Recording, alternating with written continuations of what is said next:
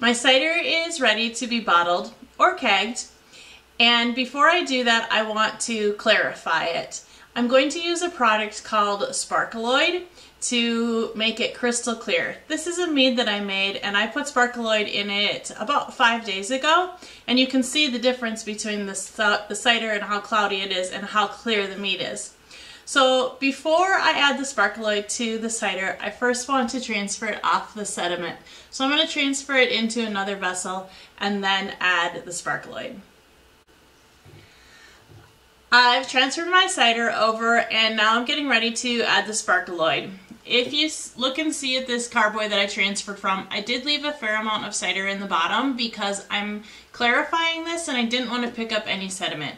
I did probably leave a little extra more than what I needed to, but that's just part of the winemaking game. So my next step, I'm going to add a little bit of potassium metabisulfate to the cider just to make sure that I kill off any wild yeast, as well as help preserve the flavor and the color of the cider. So I just added 1/4 teaspoon for the whole entire carboy, and this is a 5-gallon carboy. And then I'm going to add the Sparkaloid. This is 1 tablespoon of Sparkaloid in 1 cup of water, and it was boiled for 5 minutes, and then I just let it cool. And now I'm just going to add that in.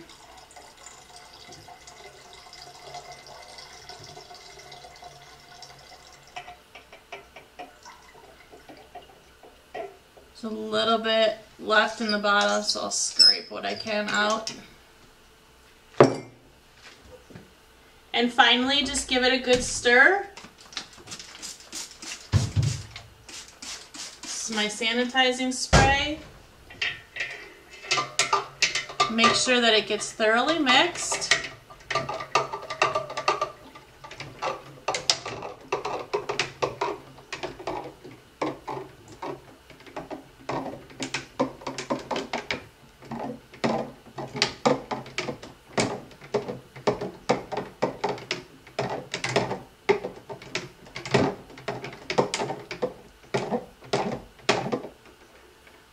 Okay, that's good.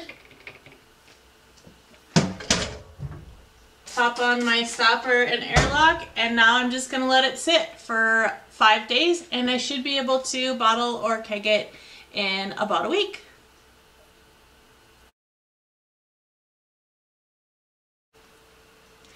It's been 5 days since I added Sparkaloid to my cider, and as you can see, it is just crystal clear right now. This is a cider that I'm currently aging, so you can see the major difference between the two, with one being clear. I am going to keg this cider because I like a carbonated cider, and truly the only safe way for a home winemaker to have carbonated cider is to keg it and force carbonate it. There are some ways that you can have carbonation in a bottle with cider, but it does involve using either artificial sugar for a sweetener, or you'd have to pasteurize it, which can be very dangerous and actually not really recommended for anybody. So all I have to do at this point in time is drop my auto siphon into my cider and transfer it into my clean sanitized keg, and I will have sparkling cider in about a week.